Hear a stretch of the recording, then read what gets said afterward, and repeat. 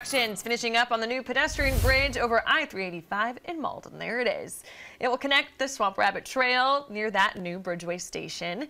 And it turns out someone has already given the bridge a unique name, the Harambe Memorial Bridge. Fox Carolina's Zach Perletsky's been looking into this all afternoon. And tonight, Zach, you have an answer from the city about whether or not that's actually the official name. Yes, Dana, Tori, this has really been the buzz of the newsroom all day. And if you search for this new bridge right now on Google Maps, it will come up as the Harambe Memorial Bridge. There's even a growing memorial at one end with candles, flowers, stuffed animals, and more. But unfortunately for some people, the city of Malden and their officials say this name isn't here to stay. Now, Harambe, a western lowland gorilla, became somewhat of a cult sensation a few years back after he was killed by a worker at the Cincinnati Zoo after a toddler went underneath a fence and was being dragged violently by the gorilla. Now, it's unclear who submitted this name to Google Maps or started this memorial, but a spokesperson for the city of Malden says, while the city appreciates the community's excitement and interest in the bridge, the memorial will be removed when crews finish work on the bridge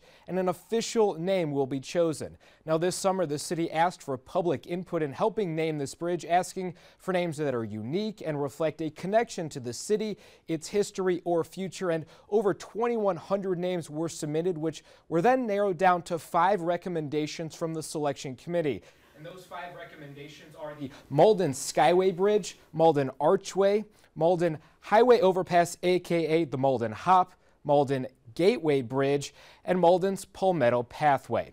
Now, Malden City Council will discuss those 5 name recommendations. You can tell the Harambe Memorial Bridge not one of those 5 at their meeting on Monday, October 16th at 7 p.m. And city officials say once the name is officially selected, they will make an announcement. And yes, they will be submitting an edit to Google, so it will probably be wiped off of Google Maps. For now, reporting, Zach Perletsky, Fox Carolina News.